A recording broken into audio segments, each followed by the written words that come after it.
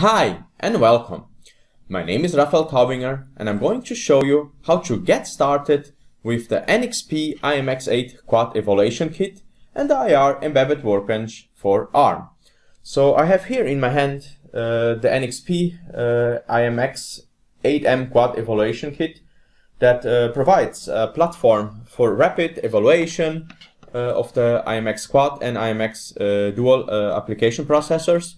So, of course, utilizing up to 4 ARM Cortex-A53 and also 1 Cortex-M4. So it brings high performance and low power, flexible options of memory and high-speed interfaces, as well as the industry-leading audio and video capabilities. So this board actually enables an HDMI output for a simple out-of-the-box bring-up. Presents DDR4, eMMC, Quad SPI, and SD micro memory options. Of course, 10 1 giga Ethernet port, USB 3.0, PCI interface, high-speed interfaces, and of course for audio and video evaluation, it brings an HDMI Type A, and also as well 32-bit audio samples are allowed up to 768 kilohertz.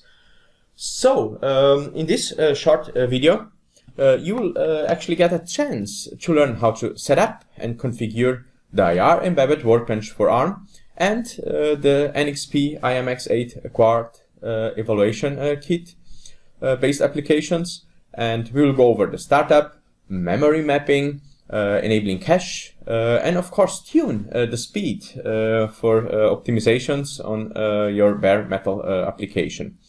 Finally, I will also demonstrate the extensive debugging capabilities of the I-jet debug probe that also supports now 64-bit and all possible analysis that we can do. So let's move to the demo.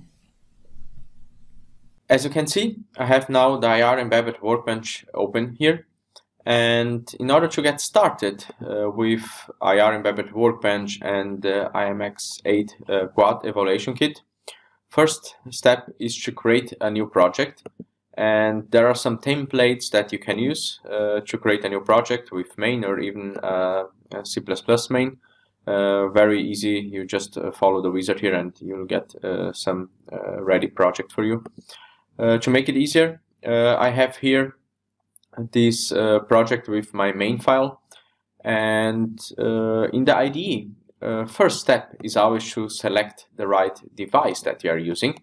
So we are using Cortex-A53 from NXP, the IMX8 Quad, and the device is already selected. By selecting the device, the IDE will already select automatically a linker file and also a debugger device description file to make it easier to work together. So I have the right device selected here, and I also want to run my application here completely in 64-bit mode, even the data model.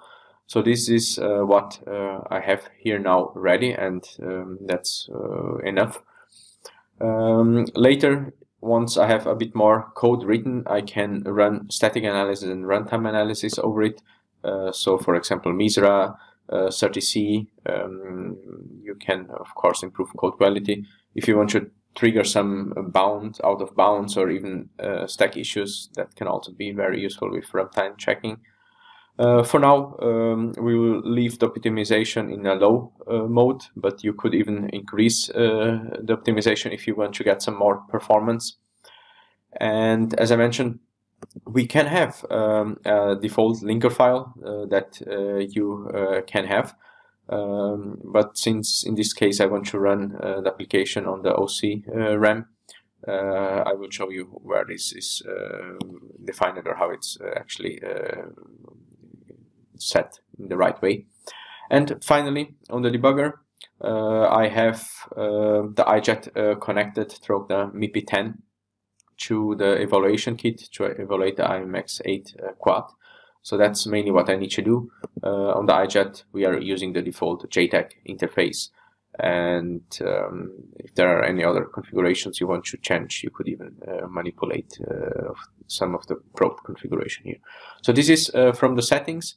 One final information is that you of course also need to define the program entry, and by default it's IAR program start, and you can always customize that, but I just wanted to mention it so you can see how that all comes together.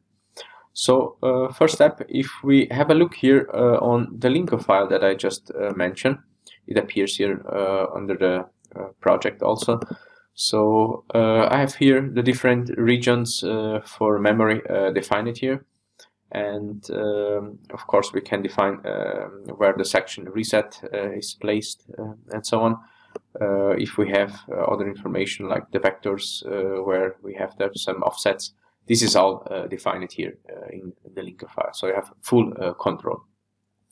And before of going into the main application, of course we can have some code that runs on different cores here. We want to load the balance here so we have the best performance on the full application. We can of course also enable cache, some routines to initialize that can be provided by IAR on that. And from here, as you can see, you can write your code, do some prints that will be redirected to the terminal IO. But if we look first on the startup, we mainly need to do some initial, let's say, startup code here.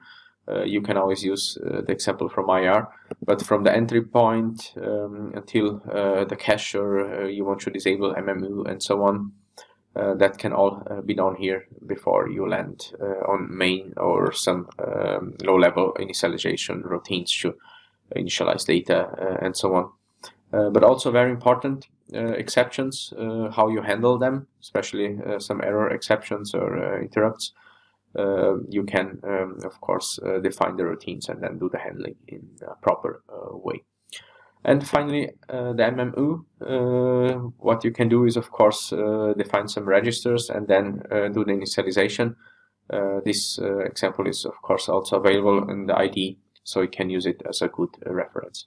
And from here, I have my main application, and I did the configuration of the target. I have now a right linker file. I have some components that I'm initializing, like the MMU or even the cache, for example. And very easy from here, can just build my project, make sure that it's up to date, no errors, no warnings. And from here I can connect to the target. It will use the CSPI debugger and talk to the I-jet probe from IAR that supports 64-bit. And again, you will enter into the debug mode. You can, of course, see the C level code or disassembly mode. If you just step in, you can see the instructions on the right side here, the 64-bit instructions. There is a watch window also available, and you can, of course, do some performance measurements that are available on the hardware. But if I leave this application running, it will mainly print some hello world and start running on a loop. It's of course, every time it passes this for loop, it will print and increment it. If I break it here, you will see that we have some information being displayed on the variables. This counter here, if I run it and stop it again, you can all that being displayed here. But to give you full control, you can open the register window. You can see inside the memory. For example, if you want to see some specific registers, you can just explore that and access any of the registers that are available. If you want to look into memory, that's also very easy. All the memory that is addressable here can be displayed very easy. And breakpoints can of course be set at any point when the application is running or not here. So as you can see, very straightforward. You have the hardware, you create your project, you set the device, do some initial startup initialization, and that's all you need to get started with IAR Embedded Workbench and IMX8 Quad Evaluation Kit. And as you can see, it is straightforward to work on an IMX8M quad or maybe IMX8M dual application with IAR Embedded Workbench for ARM. You can of course guarantee code quality, have full control of your application, and finally also take advantage of all the advanced debugging capabilities. With IAR Embedded Workbench for ARM version 9.10, you can have the IMX8M processors actually supported in the IDE if you have the right license. So please talk to your local sales contact, or maybe have a direct contact with the FIEs. So they will of course be happy to help you with all this information.